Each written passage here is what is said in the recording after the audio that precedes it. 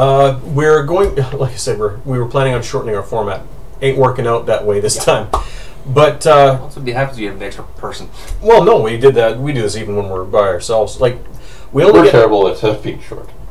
Most of the week we spend being quiet. Ben drawing at work, me sitting in front of a computer troubleshooting servers. So we don't get a lot of time to actually get out and just talk about the things that we love culturally. And so we sit down and we talk way too much. But I think this is where we kind of shine. We sit down in front of the camera, we talk to you people, and we just kind of get it out there and talk about the things we love. Kind of like almost being at a convention, but right here in a small little room, sitting, bringing Mike in and stuff like that. I'm going to see if we can maybe get Jim. I just refer to him as the eponymous Jim. Yeah, I mean, like, even his face makes an amazing logo. Jim is a character. Who wouldn't want to play a game with Jim? Who wouldn't want to play a game with Jim? But yeah, no, I went last year. It was I had an absolute blast. It's this means we get to go to Fogo. Yes. Yes, there's a story behind that one. The group that I went with went to Fogo de Chao. It's a Brazilian steakhouse in Indianapolis, where it's about $100 meal, and it's all you can eat. And there's like 9 different cuts of meat. If you're a vegetarian, you don't want to be anywhere near that building. They do have a salad bar. Yeah, but what's the point? You don't make friends with salad. So I'm going to get so much hate mail. I'm sorry. So our group went to Fogo. And all of us, like, we almost had to crawl back to the hotel. We were so full. For the rest of the trip, we referred to going to the bathroom as going to drop $20. Yeah, no, although that suggests that you went and fished it out later. No, so last year, or earlier this year... You better have had to flush that thing 3 fucking times to get it all down. It looked up and called me mommy. Cut it with a coat hanger to get it down.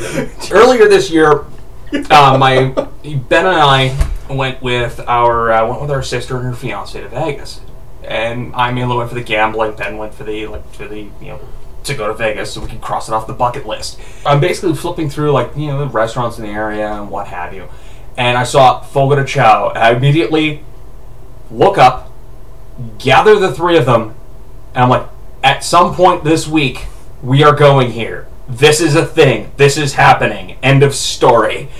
That, basically, my only asks for that trip was that, and doing anything that involved firing automatic weapons.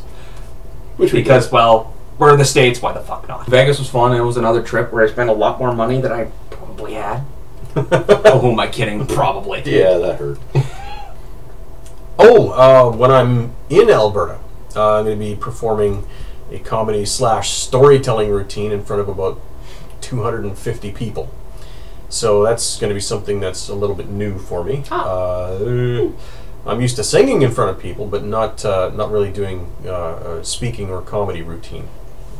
Although I think I did pretty well last year, but that was all game mastering stuff. It was ad-lib and stuff. This is actually something I wrote.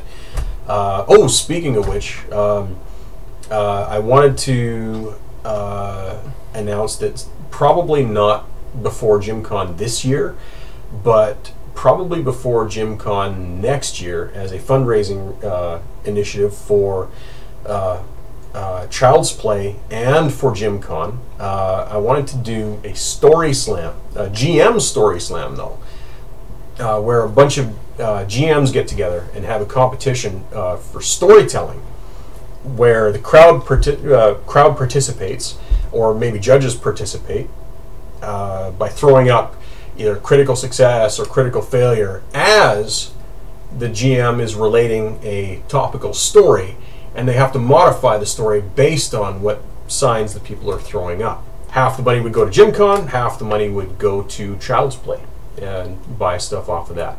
I watched The Lone Ranger when I was a kid. Don't watch the movie. It will ruin your childhood. Another good series that for manga that I read recently, Gunslinger Girl. Oh yes. Probably one of my favorites, right up there with Trigun. Basically, if you like the kind of ride that Full Metal Alchemist takes you on, in terms of emotional roller coaster, Gunslinger Girl's a good one. There's a group in Winnipeg called River City Jedi and this is essentially just a shout out to them. They do essentially sparring and training with LED lightsabers, and these things are specifically designed that you can spar with them. I told Duncan that you're in a Jedi club and you swing lightsabers. He started hitting Mikey with sticks. Inspiring violence secondhand! That brings me back to our childhood. Ben and I used to spar with Shania, and we actually had a couple of videos. And before that, it used to be chunks of the snow fence. Dad used to get mad. And a lot of these guys do have like actual martial arts experience. I know one of the Duncan doesn't. They essentially get a lot of their training materials online from the Terra Prime Lightsaber Academy. They essentially took real like martial arts techniques, applied them to the fluff and the terminology from the Star Wars mythos, and basically created a martial art. It's a hell of a lot of fun. I mean, it's like basically it was one of those cases where I'm like, wait, you guys actually could spar with these? I'm in. Yeah, they're much better than the old cylinder cone thing. Oh yeah, Ben and I used to fight with ones that we got for I think we got them for Christmas one year, where it was like you push a handle down, and you flick your wrist. Yeah. And we ended up actually breaking one because we were fighting in the middle of winter. I was going to say that sounds dirty, but then you said you broke it. That's not good. Remember when you took her cousin's head out? Oh yeah, no. Ben and I were sparring it on the farm. Yeah, like basically when me and my brother, when we used to spar, it's all fun and games until somebody gets it right across the head, or right across. Speaking of which, Shania across the face really fucking hurts. But isn't that your sister? No, it's the bamboo practice sword used for kendo. Oh, but yeah. So basically, the fights would usually end with one of us wins, the other one is sent into berserker rage because that fucking hurts. Yep. So after one such match, I beat him in a match. I'm not sure you're. No, what it was the Ben and I were sparring. Our fights usually would take the entire yard. Like we would be like running and jumping and like swinging and He's shit. bigger than me at the time. Of course, I'm gonna fucking run. Bigger than you now. Anyway, bigger. Yeah, fair point. So anyway, our young cousin was watching us. Ben and I would when we sparred, we had a rule: you hit the you hit the leg, you can't sit on the leg. You hit both legs, you drop to your knees and fight from your knees. If you hit the arm, you can't use the arm. That standard shit. Any shot to the head and torso is a kill. So Ben manages to disable both my legs, and he's holding off. Like he's way back. I can't get anywhere near him. I thought this was a rage hit. No. This was the I'm trying to end this. I throw the lightsaber and I mistime my release. Well, yeah, because you threw it like this. Yeah. So I whip it and handle. Yeah. The hand. Boy, was his dad mad. Oh, almost immediately, like this big hematoma just grew on his forehead. It looked like someone like stretched the skin out and wrapped a goose egg in it. It was growing another head. Pretty much. That reminds me of that time I took a hard ball to the head. Probably explains a lot now. Yeah, no. With the sheer amount of head injuries that this guy has sustained, it kind of explains a lot of his current personality, but it's also amazing that he's as cognizant as he is. You've taken barbed wire to the eye, the hard ball to the temple, the iron ring to the forehead, the wagon wheel to the back of the head, because those we were fighting I fell on my head off. When we were running across bales, I fell off and landed on my head. Yeah. But yeah, well, you can't see it. But and Kev's just sitting here stunned. No. Last recording that we made, we talked about how often people on the farm get hurt. I didn't realize it was because of stupidity. Well, with us, I thought it was just dangerous work. No, we're running across hay bales, throwing lightsabers at each other. Are we using foam? No, we're using wood. No, when we're young, it's stupidity. But we've got people like our father, who, as I describe him, jack of all trades, master of most. He loses a lot of fights with a staple saw. Zing! That's the best way I could put it. Actually, from the time of the last time we made a vlog, and I went like, oh, a saw. Well, he has since cut himself again on another fucking saw. Yeah. Just his index finger this time, I believe. Oh, that's not good. That's the worst finger to cut. Well, it was yeah. I made the lamp stop buzzing with my ninja powers. Percussive maintenance. Oh yeah, I'm a server analyst. In no way are server analysts supposed to take a trip across the city to the warehouse to plug an Ethernet cable into a printer. Never, ever, ever make your server analysts do this. Not appropriate. For some reason,